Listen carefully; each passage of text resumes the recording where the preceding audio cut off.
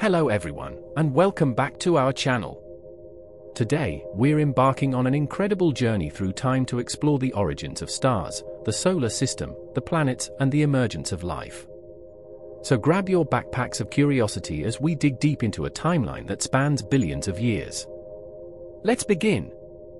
In our last video, we saw that our story starts over 13.7 billion years ago with the Big Bang, a massive explosion that marked the birth of the universe. What we see today, the stars, galaxies, and of course, our very own Earth, just began as a speck of energy. After the Big Bang event, giant clouds of gas and dust, called nebulae, swirled through space. Over time, localized clumps of gas, especially hydrogen, started to form inside a nebula. These clumps continue to grow into even denser gaseous bodies called protostars. Eventually, the increase in the temperature and pressure at the core triggers the nuclear fusion reactions. Hydrogen atoms fuse to form helium, releasing a tremendous amount of energy. This marks the birth of a new star. The formation of stars is believed to have taken place around 5 to 6 billion years ago. Matter and energy were not evenly distributed in the early universe. These initial density differences gave rise to differences in gravitational forces, and it caused the matter to get drawn together. These formed the basis for the development of the galaxies. So what is the difference between a nebula and a galaxy? As we discussed earlier, a nebula is a giant cloud of dust and gas in space. These are regions where new stars are forming. On the other hand, a galaxy is a massive collection of gas, dust, and billions of stars, along with their solar systems, all held together by gravity. Nebulae are found within these galaxies. Galaxies come in various shapes and sizes. Some are spiral-shaped, like our own Milky Way galaxy. Others are elliptical, appearing smooth and oval, while some have irregular shapes that look more like blobs.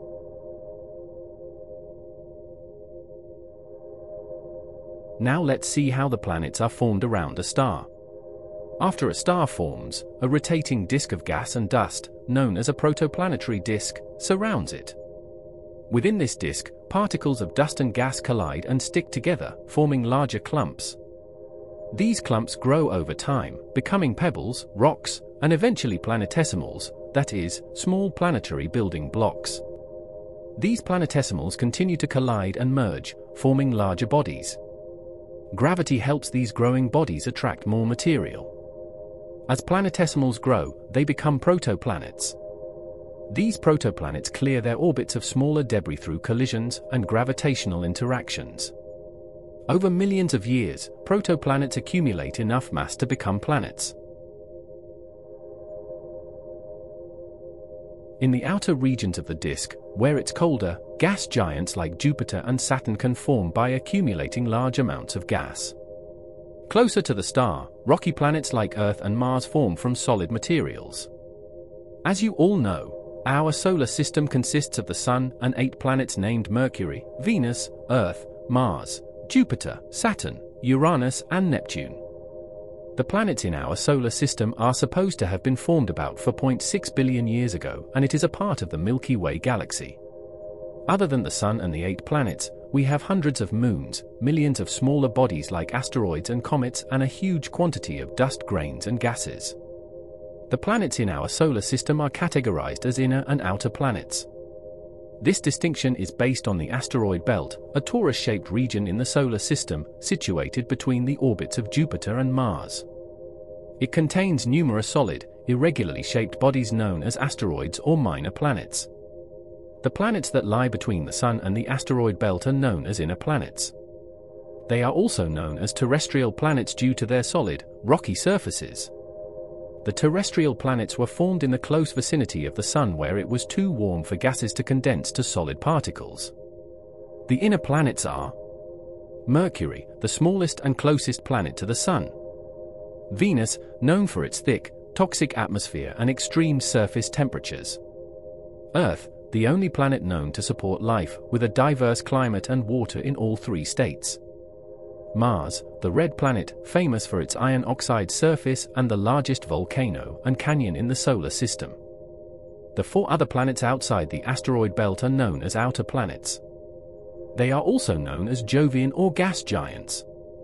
Most of them are much larger than the terrestrial planets and have thick atmospheres, mostly of helium and hydrogen. The outer planets are Jupiter, the largest planet, known for its great red spot and many moons. Saturn, famous for its stunning ring system. Uranus, notable for its tilted axis and icy composition. Neptune, known for its deep blue color and strong winds. Pluto was considered as the 9th planet till 2006. After the discovery of multiple bodies comparable to Pluto, astronomers thought that either they all had to be called planets or Pluto would have to be reclassified. As a result, in August 2006, the International Astronomical Union defined the definition of a planet, and from then onwards Pluto was considered as a dwarf planet. Before moving to the next topic, do you know what is the measurement unit of distance used by astronomers to define astronomical distances? The astronomical unit is the average distance between the Sun and the Earth.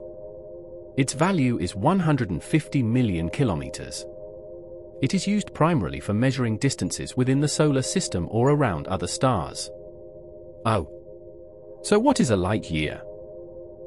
A light year is a measure of distance which is used to measure vast distances beyond our solar system, such as the distance to stars and galaxies. A light year is the distance that light travels in a vacuum in 1 Julian year, 365.25 days. In 1 year, light travels 9.46 trillion kilometers.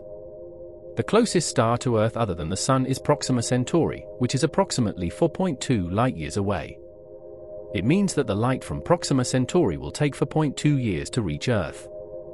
Then, imagine how far the nearest major galaxy, the Andromeda Galaxy, is located, approximately 2.5 million light-years from Earth. When we observe the Andromeda Galaxy now, we are actually seeing it as it was about 2.5 million years ago.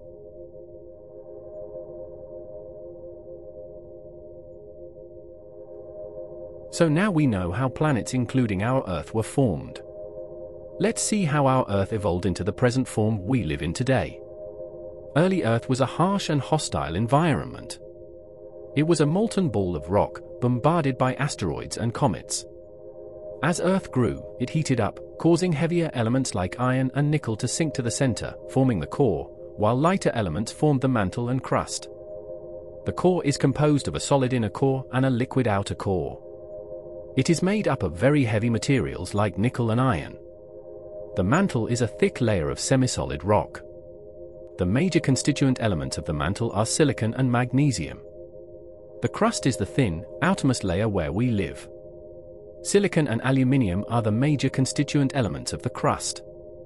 The Earth's atmosphere also evolved during this time. The initial atmosphere of Earth is called as primordial atmosphere. It was composed of hydrogen and helium which were eventually lost to space. In the second stage, continuous volcanic eruptions released water vapor, carbon dioxide, ammonia, and methane, forming a thicker atmosphere. As the planet began to cool down, about 4 billion years ago, conditions became more favorable. Water vapor condensed to form oceans, and the surface settled into a more stable environment. The carbon dioxide in the atmosphere got dissolved in rainwater, and the temperature further decreased, causing more condensation and more rain. Further, the tectonic activity and erosion shaped the continents and ocean basins as well. So now it's time for life. Life likely began in the oceans around 3.8 billion years ago. Scientists believe that the early Earth's oceans, formed from water vapor condensing, became a breeding ground for life. Simple organic molecules, the building blocks of life, began to form from inorganic matter. These molecules, like amino acids and nucleotides, started to self-assemble, forming complex structures. Eventually, these structures enclosed themselves in membranes, giving rise to the first single-celled organisms, prokaryotes. These were incredibly simple life forms, but they were the first step on the long road to complex life. Over millions of years, these simple organisms evolved, developing new abilities. The first significant milestone in this evolutionary journey was the development of photosynthesis around 3 billion years ago. Photosynthetic microbes, like cyanobacteria, began producing oxygen as a byproduct of converting sunlight into energy. This process gradually transformed Earth's atmosphere, leading to the Great Oxidation Event about 2.4 billion years ago. With oxygen building up in the atmosphere, more complex life forms could develop. Eukaryotes, organisms with complex cells containing a nucleus, emerged around 2 billion years ago. These eukaryotes eventually led to the development of multicellular organisms. By about 600 million years ago, the first animals, resembling today's sponges and jellyfish, appeared. Fast forward to around 500 million years ago, and we see the Cambrian explosion, a period of rapid diversification of life forms. During this time, most of the major animal phyla we recognize today appeared. Following this explosion of life, plants began to colonize land, paving the way for the first land animals. The evolution of life on land continued with the rise of amphibians, reptiles, and eventually mammals. Fast forward to around 65 million years ago, the age of the dinosaurs ended with a mass extinction event, paving the way for mammals to become the dominant land animals.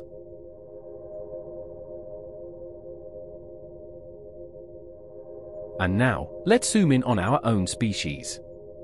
Humans belong to the genus Homo, which evolved from earlier hominins.